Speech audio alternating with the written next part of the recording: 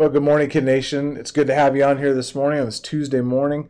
Boy, it was warm again yesterday. I think it's supposed to be warm again today. So you guys be careful. If you go outside to play, make sure you drink some water, put on sunscreen, wear a hat, do all the things that we're supposed to do. I want to make sure you guys are safe, but I also want you to be able to get outside and play because we need that.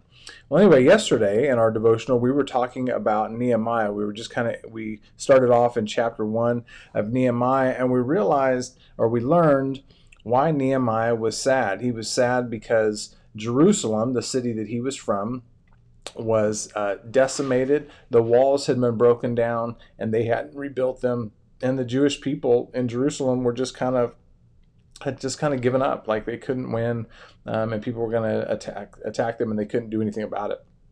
So let's get into more of Nehemiah. We're going to be in chapter 2, verses 4 to 15 today. And so I would really encourage you guys, as we're going through these, and I try and remind you about this occasionally, to go ahead and read, because we're not reading through every scripture, but go ahead and read those scriptures. So chapter 2, go ahead and read all of chapter 2 if you get a chance.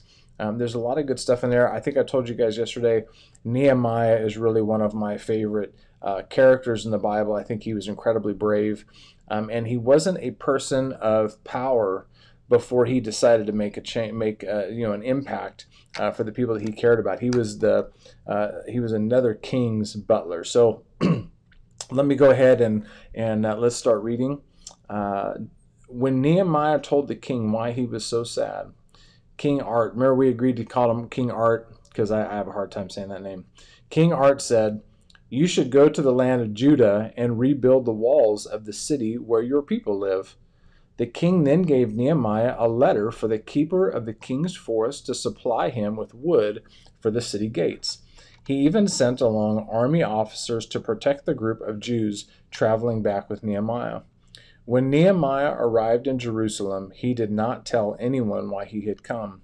After 3 days, he and a few close friends snuck out at night to inspect the broken wall. They stumbled around in the dark, going from one broken gate to another, looking what needed to be done to rebuild the wall. Then they went back home. How should I go about tackling a big task? This was a big job, rebuilding all these gates and the damaged parts of the wall. You're not likely to be asked to build a city wall, but you may have a school project or a task that seems like a wall. For Nehemiah, building a wall with heavy stones all around the city was going to be a big job, too big to rush into without careful planning. So here are some thoughts that will help you get started on your task. Number 1, pray for God's help before you get started. Can I share this with you, Kid Nation? And you can ask Miss Jennifer about this because she's watched me do this. There have been so many times when there's something around the house or something on the car that needs to be fixed, and I have no idea how to fix it. And I would just sit down and pray and say, Lord, I need your help because I don't know how to do this. And somehow we work through it and we get it fixed. And when we get to the end, we remember it was not me, it was Jesus. He was the one that enabled me to be able to do that. So always pray before you get started. Ask God to give you good ideas and to guide you as you work. Set some goals. If the project has to be completed by a certain day, divide the work into tasks for each day. Remember, it usually takes a bit longer than you think, so give yourself a little bit of extra time if you can. Plan the task. What materials will you need? How much will it cost? Will you need help? What could go wrong? And then do your best. God is honored by a job well done. Whether you need to complete a huge task or make an important decision, don't rush into it. First, talk to the Lord about it, and He will make your plan succeed. And here's today's bonus scripture. Suppose one of you wants to build a tower.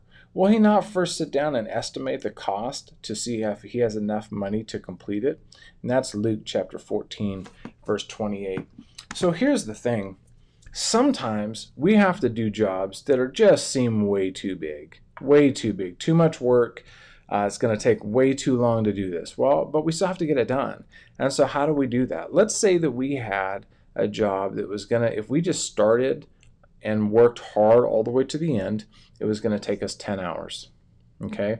Now, we have a month to get this done.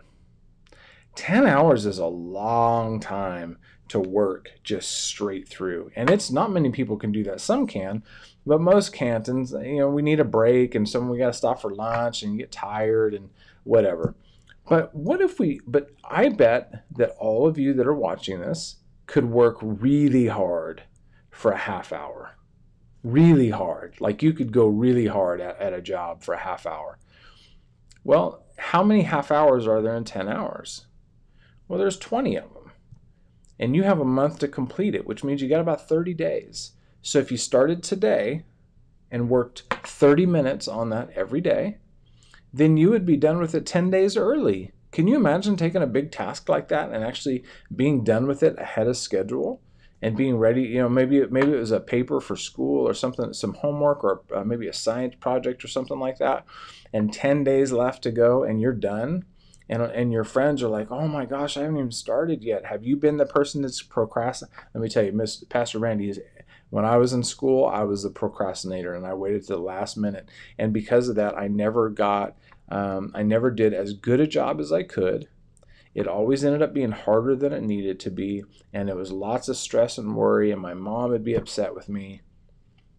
Start now, make a plan, work a little bit each day, get it done. It's an amazing process. And then you'll get to the end of that and you'll think, you know what? That wasn't so hard. And so the next thing that comes along that's even bigger, because when you get in the next grade, they're going to have bigger assignments for you, or your parents might give you a bigger chore to do. It won't seem that hard because you already know that you can get big things done. And that's amazing. Well, let's go ahead and pray, and then we'll get on with our Tuesday. I think today's going to be a really great day for you guys. Lord Jesus, we thank you for this morning, that we can meet together and look at your word, and then we can learn practical things to apply to our lives every day. Father, I thank you for the ability to plan out a task and to be able to get it done in small steps when the big steps just seem too big to take. We're just really grateful for that, Lord. We love you so much, Lord. In Jesus' name we pray. Amen. Well, I love you, Kid Nation. I miss you guys a lot, and I look forward to seeing you real soon. Bye-bye.